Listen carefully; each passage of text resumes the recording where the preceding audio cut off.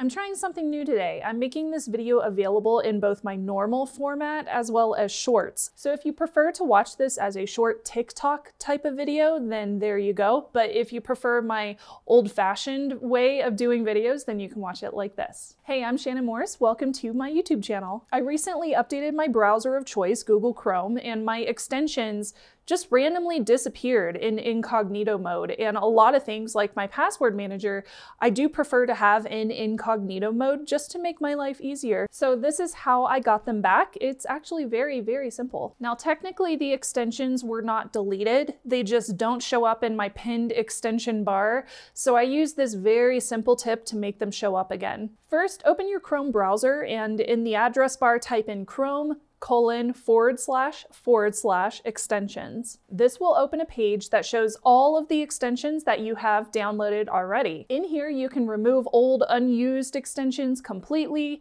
You can toggle them on or off. You can click details to show more options as well. And that's actually what we're going to click into today. So click on details and under this label, find the toggle switch next to allow in incognito and toggle that to on. See, I told you it was easy.